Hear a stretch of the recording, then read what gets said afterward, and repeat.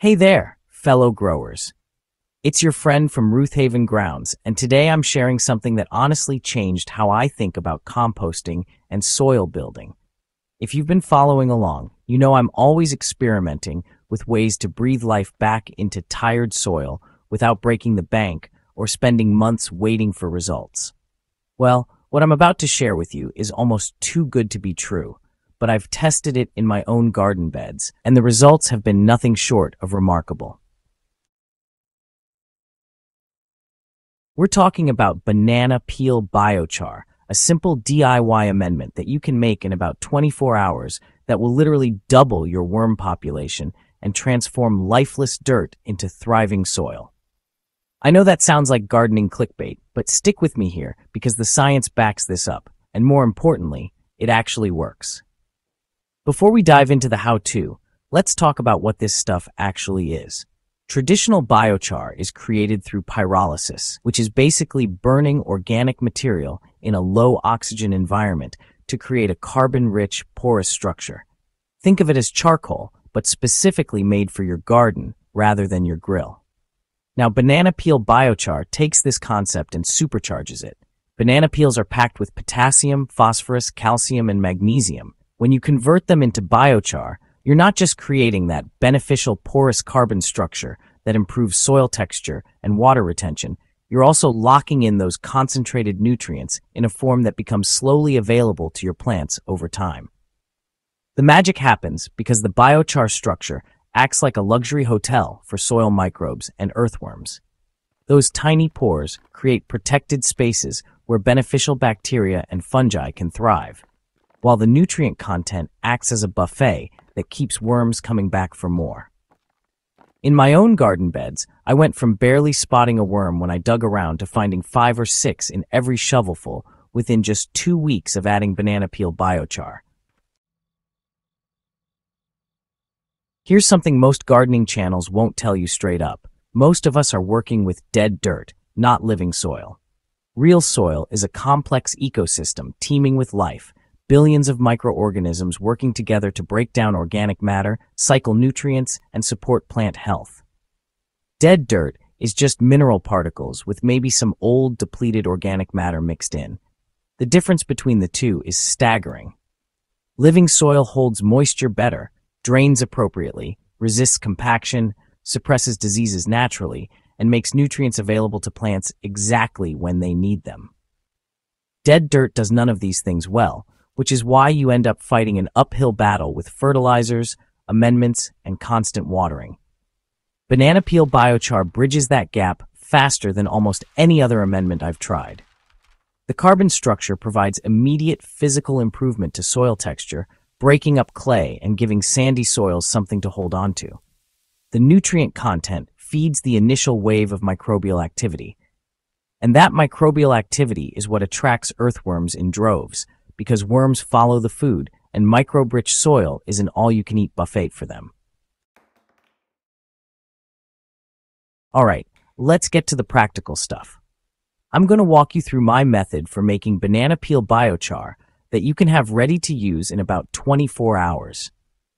You don't need fancy equipment, and you're probably not going to burn your house down, though we will be using fire, so standard common sense applies.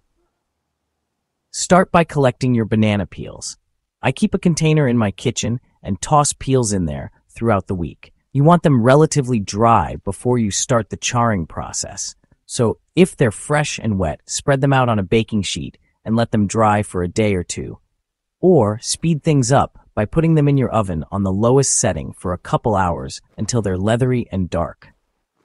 Once your peels are dried, you're ready for the charring process.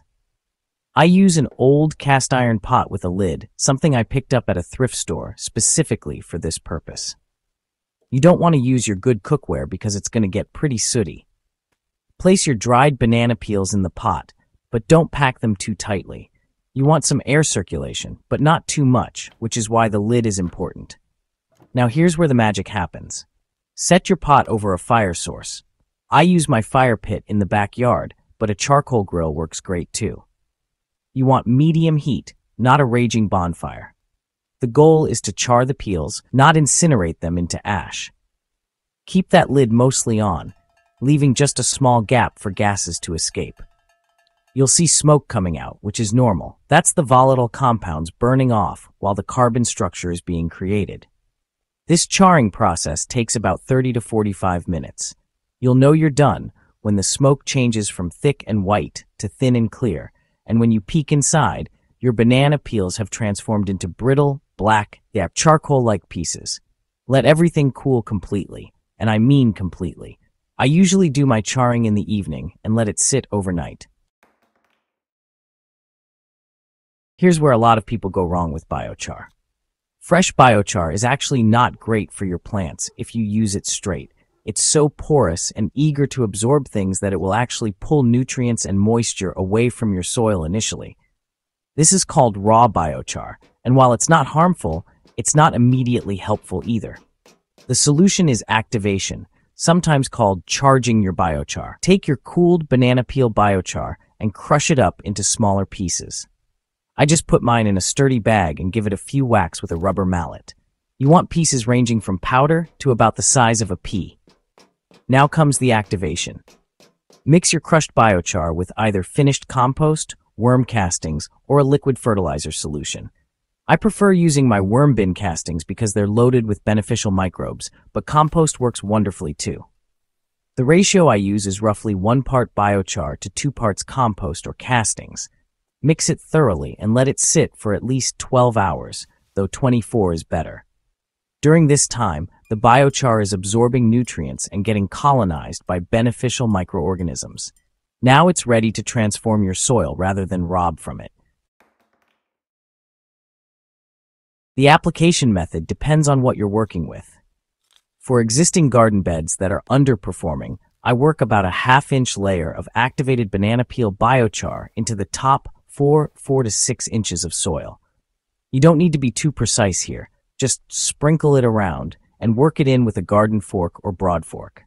For new beds or containers, mix it throughout your growing medium at about 10% by volume. So if you're filling a raised bed with 10 bags of garden soil, you'd add roughly 1 bag's worth of activated biochar. For transplanting or planting seeds, add a generous handful into each planting hole and mix it with the soil you're backfilling with. I've had incredible results doing this with tomatoes and peppers especially, probably because of that potassium boost from the banana peels. The results typically start showing within a week or two. The first thing you'll notice is improved soil structure. Heavy clay soils become easier to work, and sandy soils hold water better. Within 2 to 3 weeks, if you dig around in your amended soil, you're going to be amazed at the worm population. They absolutely love this stuff, and where worms go, soil health follows. What makes banana peel biochar such a game changer isn't just the immediate impact, it's the long-term benefits. Biochar is incredibly stable in soil. We're talking hundreds to thousands of years if left undisturbed. That means the soil structure improvements and the habitat you've created for beneficial organisms essentially becomes permanent. The nutrient content releases slowly over time, providing a steady supply of potassium and other minerals, rather than a quick hit that leaches away with the next rain. I've got beds that I amended with banana peel biochar 2 years ago that are still outperforming my other beds, with consistently higher worm counts and better plant performance. There's also the water retention benefit that becomes more apparent over time. Biochar can hold up to 6 times its weight in water, releasing it slowly as plants need it. In my garden, beds with biochar need watering about 30% less frequently than those without, which is huge during our hot summers. Look, I've tried a lot of soil amendments and quick fixes over the years, and most of them either don't work as advertised or require so much time and effort that they're not practical for the average gardener. Banana peel biochar is different. It's genuinely effective, surprisingly easy to make, uses a waste product you're probably throwing away anyway, and provides benefits that compound over time rather than diminishing. The science is solid, the results are visible and measurable, and the cost is essentially zero. Whether you're trying to rehabilitate tired soil, boost production in existing beds, or give new plantings the best possible start, This 24-hour soil hack deserves a place in your gardening toolkit. If this article helped you out, or if you're excited to try making your own banana peel biochar, do me a favor and subscribe to Roothaven Grounds. Share this with your gardening friends who are struggling with poor soil or low worm populations, and drop a comment letting me know how it works out for you, because I genuinely want to hear about your results and learn from what you discover in your own garden. Let's keep growing together and building soil that gets better every season. Happy growing, everyone.